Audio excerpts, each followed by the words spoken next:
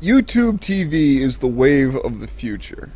It just is. For $35 a month, you can get all the wonderful ABC, CBS, Fox, NBC, ESPN, regional sports networks, and dozens of other popular cable networks.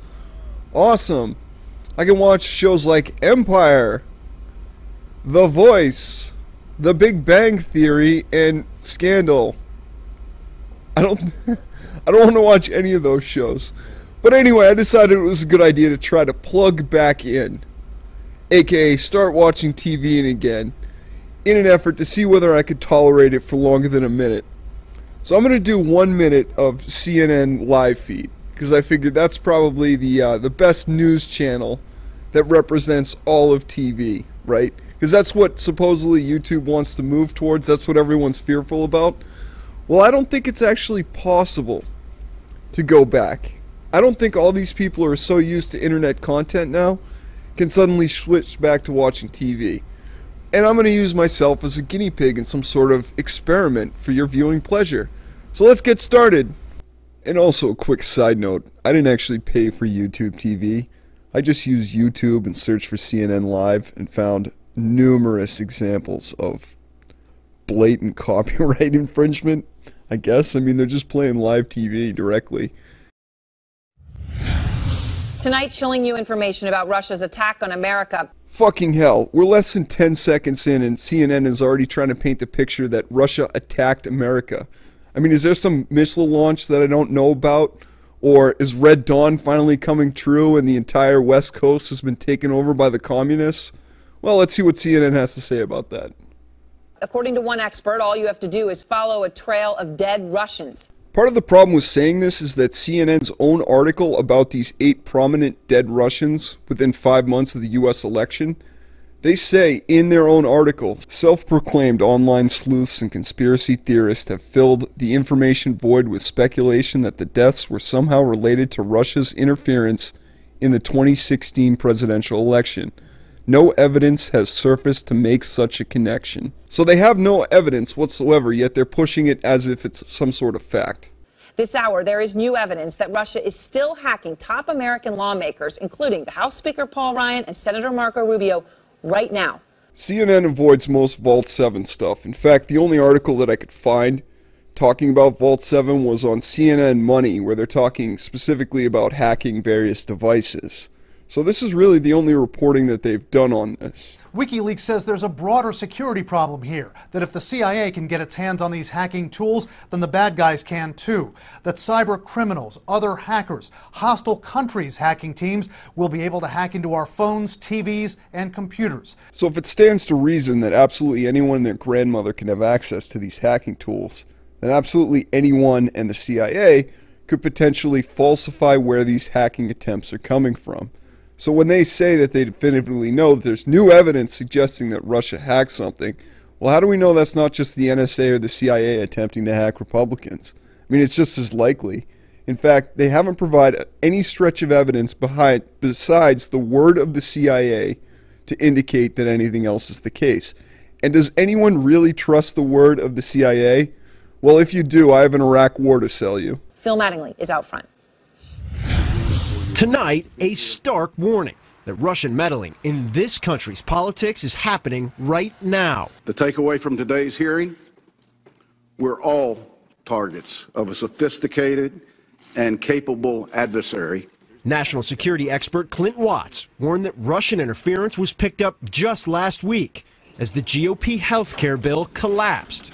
This past week, we observed social media accounts discrediting Speaker of the House Paul Ryan, hoping to further foment unrest inside U.S. democratic institutions. So of course this guy is testifying on evidence of Russian shills, and there are many different groups of shills trying to push various narratives in various directions, using bots and fake social media accounts in order to disrupt and come up with any information that happens to be possible for one end or another.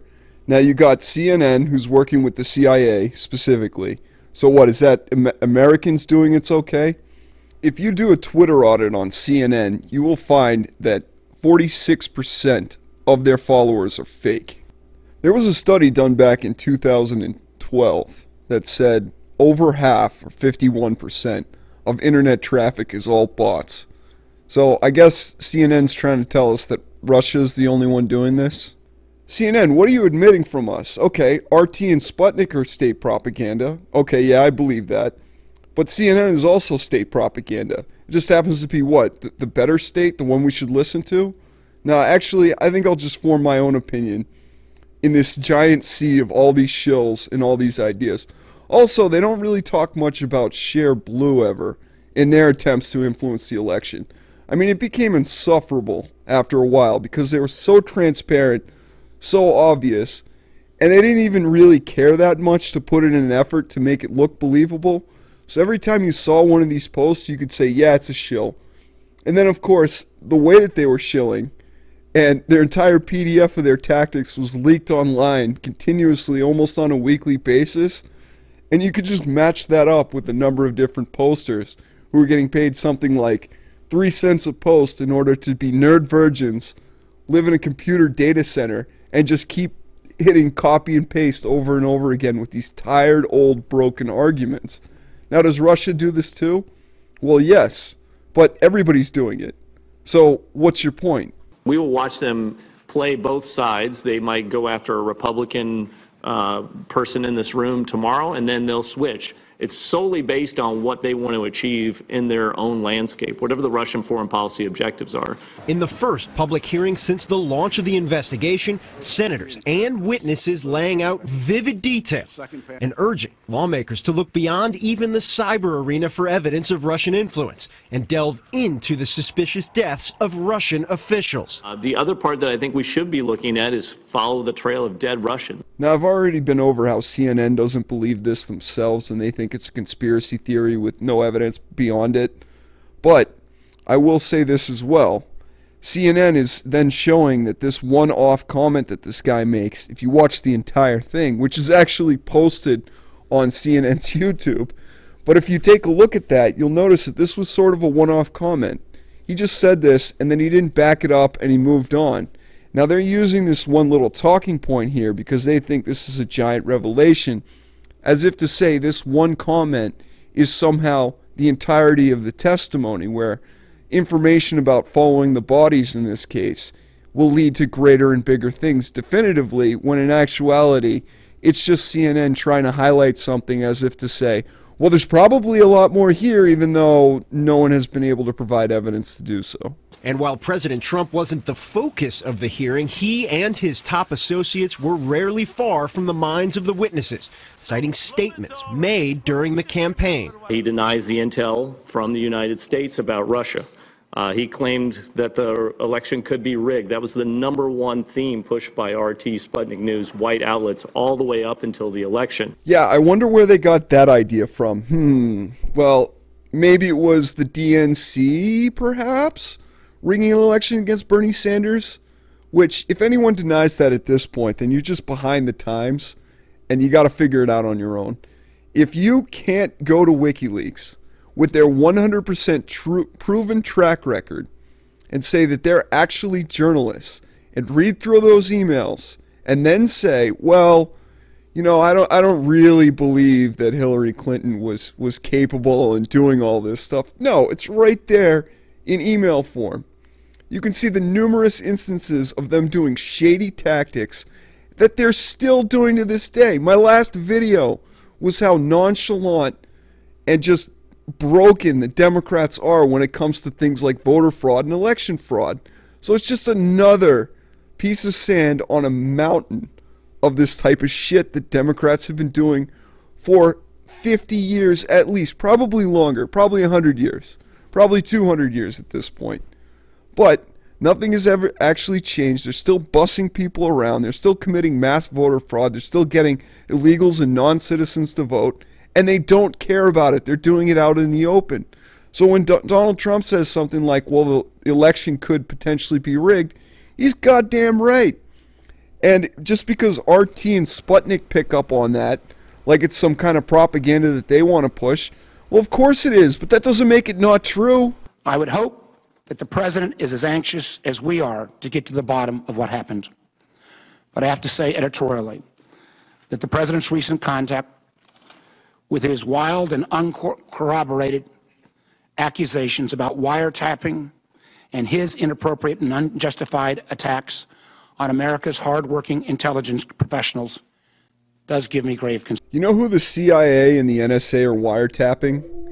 Everyone. So I made it 2 minutes and 30 seconds into this broadcast and had numerous problems with their reporting. There were so many things in this that were just blatantly wrong, omissions, ignoring certain aspects, and just completely rewriting the truth. To the point where there is no way I could watch CNN on a regular basis and believe any of the things that they're saying. I mean, maybe some people can plug back in and start hate watching this, but this should be a lesson to anyone at YouTube with this whole YouTube TV thing, where they say to themselves, holy shit, people aren't just going to accept it. They're not just going to jump back in. They're not going to start watching CNN once again now that they have access to all this other information. It's just impossible. And I think I've shown that pretty well here in this video. But who knows, maybe this entire experiment is ruined since I'm biased myself. Now that you've watched this, leave a comment yourself and let me know if you think you could go back to TV. If you could go back to watching CNN to get your news on a daily basis. Because I think this stuff is fascinating and it'll be interesting to see what other people think about that. If the speculation that YouTube is somehow going to push this YouTube TV over actual content creation, which they've done in the trending tab, and there's various things, demonetization, all these other issues. But if they really come to a head and they start pushing out content creators for the likes of ABC, Fox, NBC, and all these other dinosaur dying channels, then they will get some money from them. And they have big money on their side. But ultimately, where are the viewers going to go?